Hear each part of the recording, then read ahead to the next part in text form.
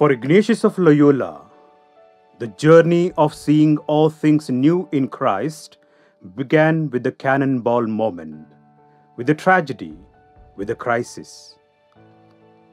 A cannonball brought about transformation. What about us as we are ravaged by the pandemic?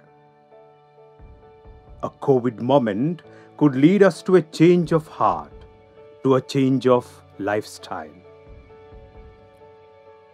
The Ignatian Year is being celebrated from 20th May 2021 to 31st July 2022 with the theme To See All Things New in Christ.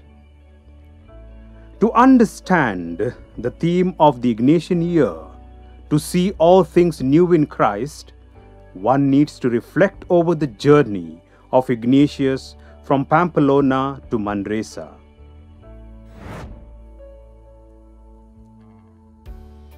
Up to the age of 26, he was given to the follies of the world, and what he enjoyed most was exercise with arms, having a great and foolish desire to win fame.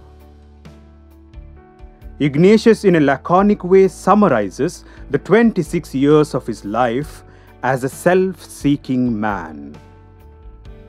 But now, as the cannonball shattered his leg, his worldly dreams and ambitions too crumbled to pieces.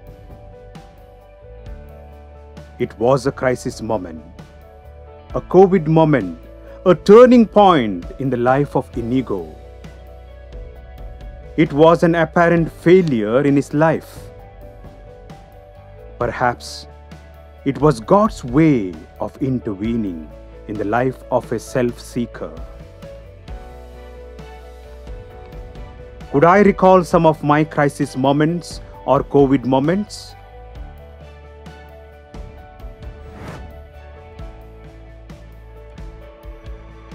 Confined to his bed, he wanted to kill time by reading books on chivalry and romance.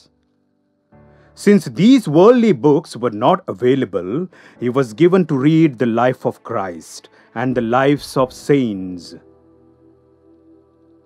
While reading these books, Ignatius was exposed to eternal horizon, to a new meaning system. A knight who was so much engrossed in the external world realized that there is an inner world of interior movements and gradually recognized the difference between the spirits. It was a sifting moment, sifting the good from the evil. Therefore, he says that at Loyola, his eyes were opened a little.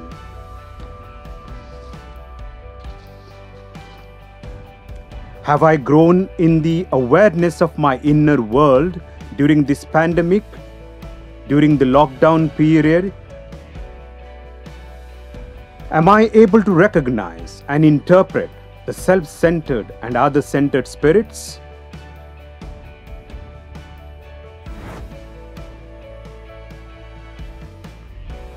On his way to Jerusalem, Ignatius went to Montserrat, where he made his general confession and placed his sword and dagger at the altar of Our Lady, stripped off all his garments, and gave them to a beggar, and in turn wore the garment of the beggar. The knight became a pilgrim and began to rely totally on God.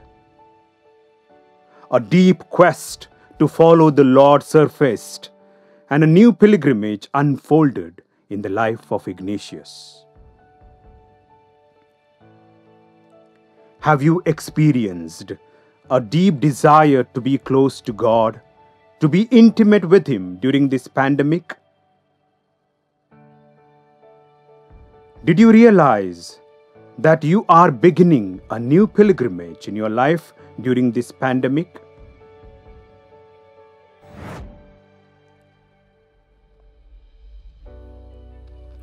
Ignatius spent 11 months at Manresa, by praying, fasting, doing penance, and doing works of charity. It is said that it is easy to remove the monk from the world, but it is far more difficult to remove the world from the monk. Conversion of the heart is a long journey. It is a journey from self-centeredness to God-centeredness. Moreover, it is a journey of doubts, questions, confusion, desolation, scruples, and turmoil. Traversing along the dark tunnel, Ignatius was able to see a ray of hope, as he knew that God was leading him towards a newness of life. In Manresa, the self-seeking Ignatius truly became God-seeking.